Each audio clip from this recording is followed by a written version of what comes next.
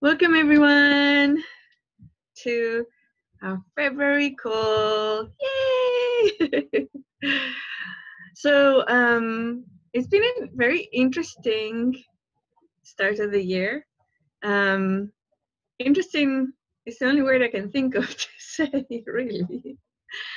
Last month we looked at a few of the things that were coming up. For us personally, this month has been very, very, very interesting in that, for example, I had to go to, I went to California because Daniela had her baby. Yay! Congratulations, Daniela. And I stayed there for 3 weeks. I hadn't been for that length of time in California for a while, since she told me to leave. Anyways, as I was there, I started thinking maybe we could get some place down there to spend some of our time there, so we could spend time with Brett and Daniela and the babies. And as soon as I started thinking that, I got sick.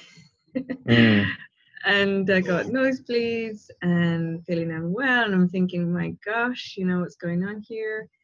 Individuals who are usually super, super nice got really aggressive with me, like it's insanely so. And I'm like, whoa, what's going on? And I thought, okay, so let's take away the equation of getting a place here to spend more time here. Boom, everything got better. The individuals got nice again, and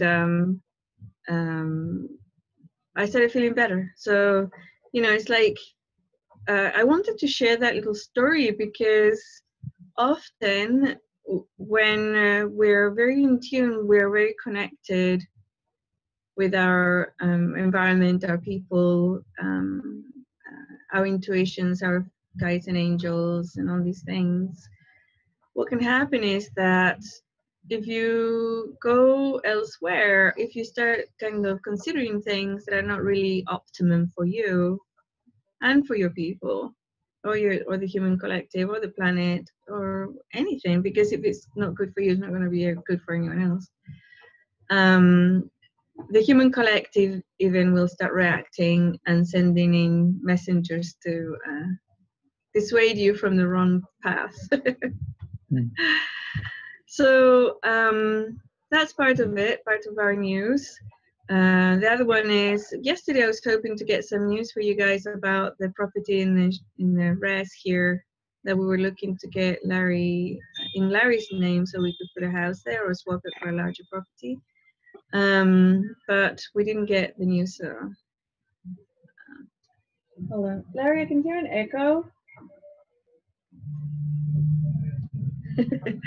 He's listening on his phone. Okay. So it's very much listening to what we do, listening to our environment, listening to the situations that are coming up for us. I mentioned a few times before that things will only get hard if you indulge in low frequency stuff. And that's sometimes a very inner low frequency thing. It could be a program, or it could be an addiction of some sort. It could be a disconnect. It could be wanting to do or pushing through something that you've already been asked or been told or been guided to move away from, like I was told to move away from California. It wasn't a very supportive location for me anyways, because it's too hot and I don't do well in the heat. So it was like, once my work or whatever was done there, once my body became saturated with the toxicity of the place for me. I'm not saying that California is toxic for everyone. I'm saying it's for me. Okay, that's really important to clarify here. It's very supportive and nurturing for other people. But my physical body does not do well in the heat. It's allergic to the sun. And my lifestyle was basically, I had to do everything before 10 a.m. Because then it got too hot and the sun was too burnt too much. and then wait until 6 or 7 in the evening to be able to get out again. So yeah. So when we move into or push through or try to get something done, and it's filled with difficulties, it's filled with everything's like, it's like, my gosh, you know, everything's going against me. And this another conversation we've had in the past. Is it because does it mean that negative resistances are stopping you and you have to push through? Or is it that your higher self is telling you to choose something else, to do something else? And the easiest way that I can think about it is, if you're going through a path and it's full of people trying to stop you because they don't want you to succeed, or situations, entities, or whatever's negative stuff happening or coming along to try and stop you, but in your inner self you're feeling happy, content, and pushing through, then I'd say push through, right? Because your inner guidance is telling you, no, let's do this. This is awesome. And then you push through all the difficulties, the people, all the stuff that's thrown at you. Now, if the same situation, but inside of yourself you're feeling angry, upset, you're being pushed by righteousness or fear, you're doing it because of fear. And when you tap into your inner self, that's the energy, that's the why, you know, that's the driving you forward. And all these blocks coming up, I would say maybe drop it for a bit. Yeah, maybe drop it for a couple of months, see what happens. Okay. And sometimes difficulties come because we're addicted to processing. So, you know, it's like, I remember Larry told me he lived with a group of individuals and said all they did all day and all night was process stuff. And they would manifest the most incredible dramas and stuff. And that was a perfect excuse for them to sit down and start processing. And why does that happen? Why would anybody be addicted to processing? And why do I always say, don't process more than 20 minutes or 20% of your time of your day, and the rest of the time enjoy your life? Why do I say those things? And it's because basically it's like one of those, I don't know if you play computer games, but in computer games you're given a quest or a task, or you enter an instance, and then you're given rewards, right? And the rewards are really, really good and make you feel good. You get a ton of endorphins and stuff.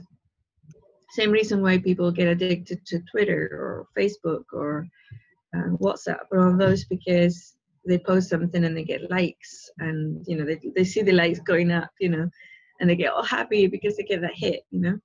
And processing is a little bit the same, because you have the difficulty, you process it, and then you get the release, and then you feel like that oneness energy, you get all the endorphins released in your physical body. Boom, it's a reward, right? So yeah, it can be addictive. So that's why, and life is not about processing.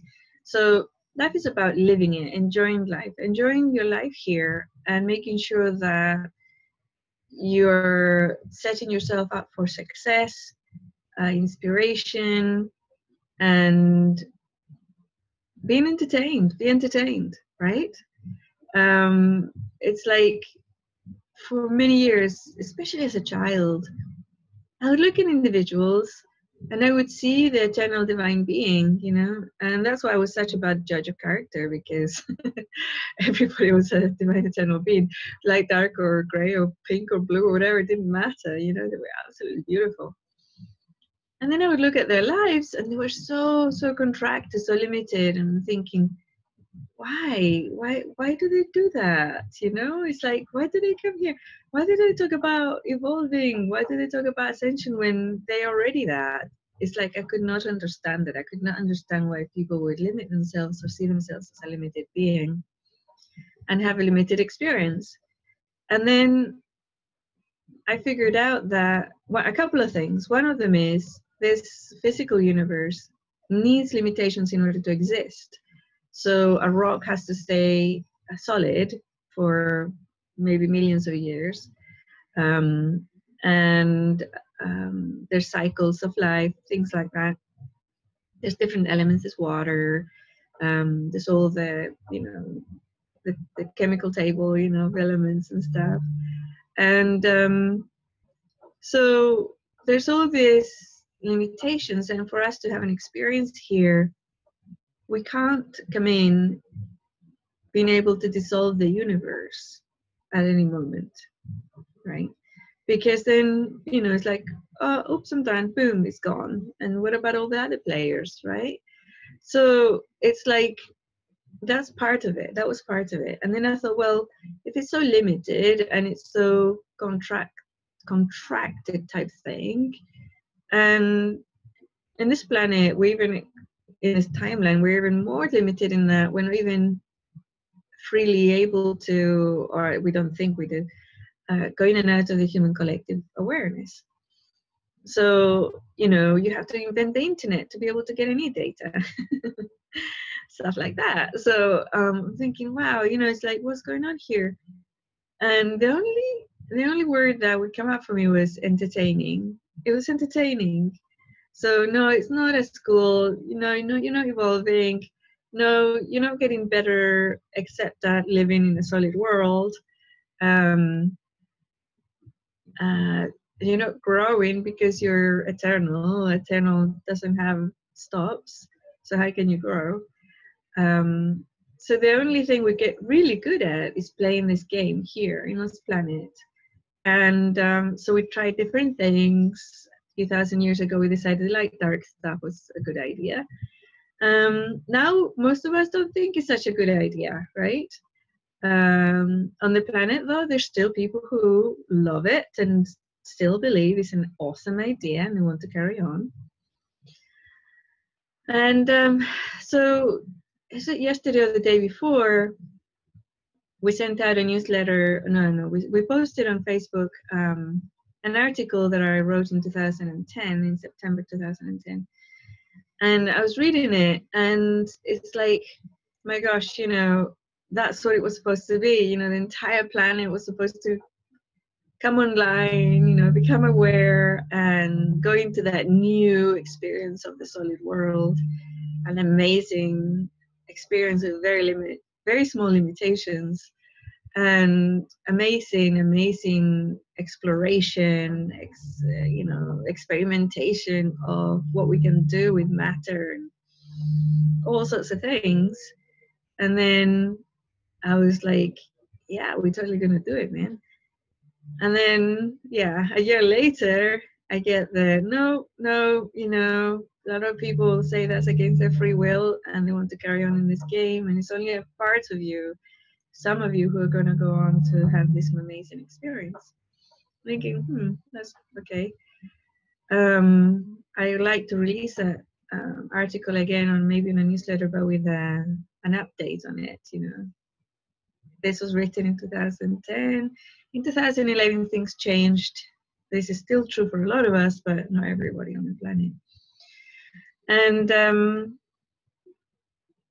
the thought of how that's going to come about is still up in the air. When I talk about manifestation, because this is all what we do, we usually unconsciously or through programs manifest everything in our lives, everything, right? So, and it's, some people get triggered because they think I'm saying it's your fault, right? And I'm not. I'm not saying it's your fault or the other person's fault. It's simply a co-creation, okay, a manifestation of, and it could be programs that's running and stuff like that. And we need, I talk about, if you want to manifest something, you have to create a really believable story. And I often talk about the story in these terms when you talk about healing. So you create a healing story. And what does that healing story look like? Well, it has to look like something that you would accept as real and true, right? And other people too. Your co-creators have to believe it's real and true. So you can actually push through it. I have experienced and seen and been witness to and been part of instantaneous healings, for example. But those are extreme cases, and I suppose that that's the story. It's an extreme case, right? And then the human collective will work around it and make it a believable story that they can accept. But even if you want to manifest your expansion of awareness, even if you want to manifest ascension, enlightenment, even if you want to manifest a beautiful car or a cabin in the woods or a wonderful romantic relationship or $1 billion or whatever it is that you want to consciously manifest, there's a lot of stuff that needs to be done, including creating a really believable story. And now that is when we often get caught up in the little traps that we build up for ourselves, right?